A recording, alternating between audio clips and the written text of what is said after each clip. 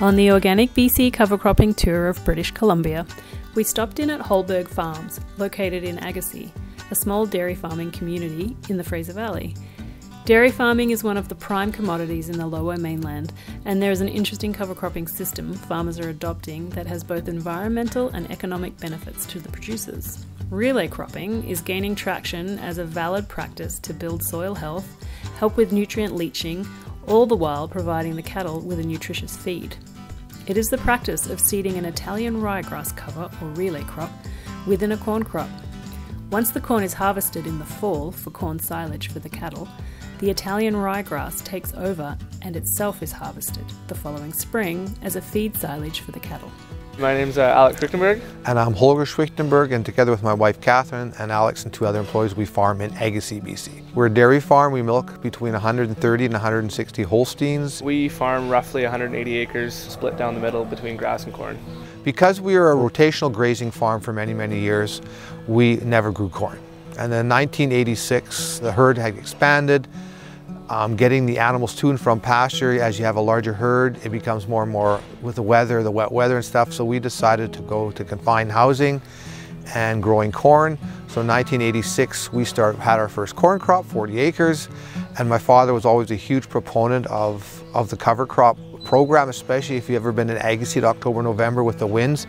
It's very discouraging to see your topsoil leaving in the form of a large dust cloud heading towards Vancouver, so we've always been strong proponents of the cover crop. So we traditionally just planted the fall rye, and then it was a fall rye together with the winter wheat, but also in the early years it was something we simply plowed under. It was not part of our feeding program. When you're victim to the wind and weather, sometimes it gets a bit complicated or gets a bit tight for time to get your cover crop in the fall, especially if your spring planting didn't go as early. So we were looking for something that covered us off a bit. Yeah, about 3 years ago, my dad saw these phenomenal cover crops at the UBC research station, so he stopped on by and asked a few questions and ran into Gary Tilford, was it? Gary came by the farm and he was telling us about the interseeding and about the planting the cover crops between the corn rows, and yeah, he got really interested in it because it saves a lot of time in the fall and it looks like a phenomenal cover crop. So we gave that a shot about 3 years ago. You can see behind me. We've been doing it ever since. Had a few ups and downs, but I think for the most part it's worked really well, and especially this year with irrigation and a good growing season, we're really excited to see what it could bring in spring.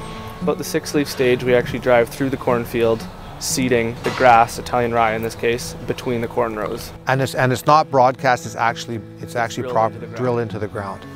And a couple of things: that you've now got your cover crop planted, and secondly, in the fall, when you harvest your corn, you actually have an actively growing cover crop, so your manure application, you cover off the bases by saying, I actually have an actively growing crop, and that's one less work passage that you have to do in the fall because your cover crop is already in the ground. It's growing between the corn now, and then once the corn shades over, it should stop growing, and then it shouldn't really start growing again until spring. And it does take a bit of a beating when you harvest, right? You got the big trucks going through, and it does get then a light coating of manure, maybe 5,000 gallons an acre in the fall. And then, yeah, in the spring, you then fertilize again or put manure on it. And again, winter does play a role, temperatures and stuff, but it's actually quite resilient. And even after the first year, we were quite pleasantly surprised at the results.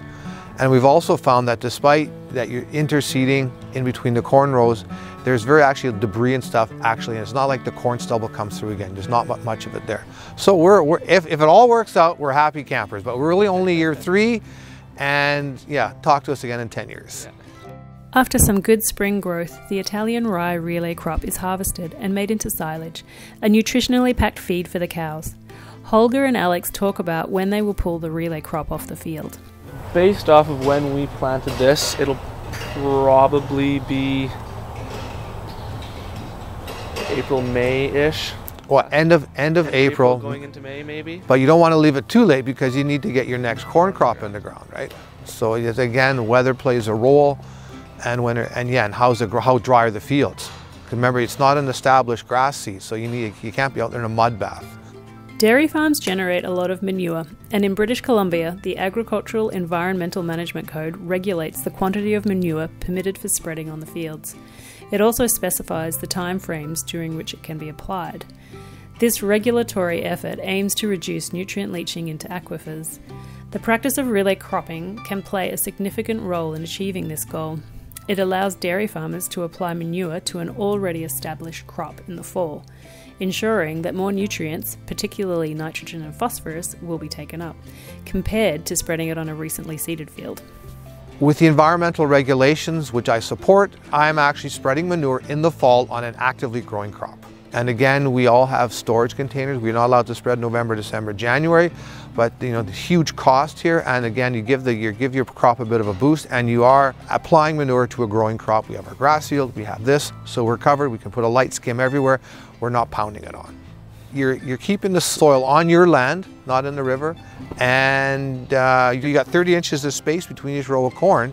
Why not do something? Other people are attempting other things. They're planting peas and beans. They're growing underneath. They don't actually hinder the corn in any way, shape, or form, but it's extra tonnage and extra protein. No, it's a good nutritional package. And again, with a mixer wagon, you can add if there's any protein shortages or something. It goes into a mix. You got your alfalfa, your straw, so it's not a single component. Whatever the silage ends up lacking, we just add in after the fact. Yeah, and they do like it, right? With the price of feed nowadays, anything that you can grow on your own farm, right, really helps your bottom line. And it's so neat, really, say in April, March, and you see this green carpet. It is a nice feeling. A nice cover crop is the luscious looking field you'll see. Right. My name is Derek Hunt. I work for Agriculture Canada. This is the Agassiz Research and Development Centre. So the work we did with relay cropping, we started several years ago. The idea is it's an extension of cover cropping. With cover cropping, you're up against the problem of, can you get your cover crop in early enough in the fall after your main crop? In this case, it's corn silage is what the main crop is in the valley. So we were always faced with this timeline of pushing the planting date of the cover crop after the corn. And often you just didn't get it planted early enough or well enough that didn't provide the winter cover that you would need to a good performing cover crop. Then we came up with the idea of what we call relay cropping, which is really an interseeding. And we tried a mix of species and varieties of crops in silage corn to see if they would work, interseeded into that corn with the idea as soon as the corn is harvested, those crops would be there in the fall to kind of take over the race, so to speak, of soaking up any residual soil nitrate was the initial impetus of it. And then they would have a head start in the fall for doing good ground cover. So we tried many things, such as winter cereals. We did the rye, winter wheat, triticale, looked at lots of different types of grasses, clovers, brassicas, and the ones that worked the best was red clover and Italian ryegrass, or actually at the time it was annual ryegrass. So then we delved into that more and focused mostly on the annual ryegrass because it produced a good cover in the corn, survived in the shade of the corn, and then when the corn was harvested, it was there looking terrible because the harvester had trampled it to the ground, but it could recover from that, and then it provided fall cover. So normally the corn silage is planted anywhere from very late April through May.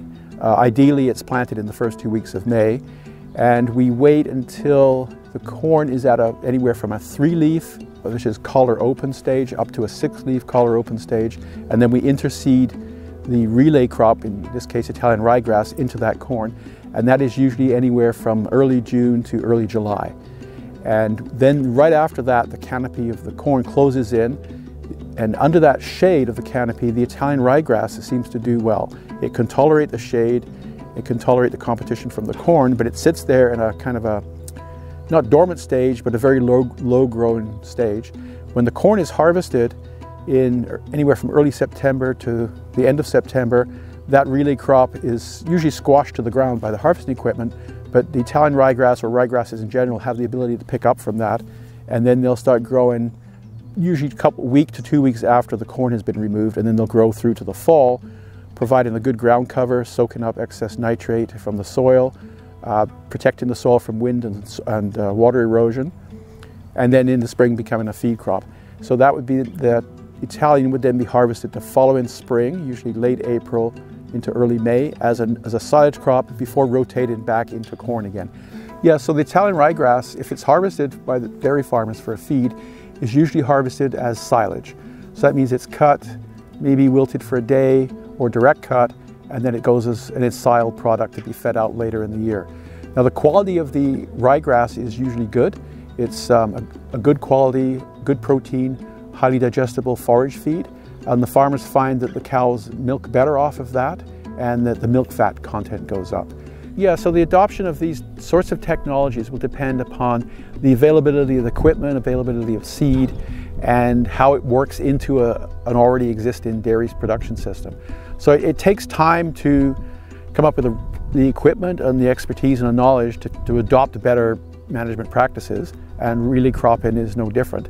It's a bit more complicated than say fall planting of a cover crop, where you just put the cover crop in after the corn is harvested. You just need a seed drill, or you can broadcast. With relay cropping, timing is more restricted. You have to go in at a certain stage, like 3-leaf to 6-leaf of the corn, and you need different equipment. So a seed drill would have to be modified to fit between the corn rows, or you have a specialized interseeder.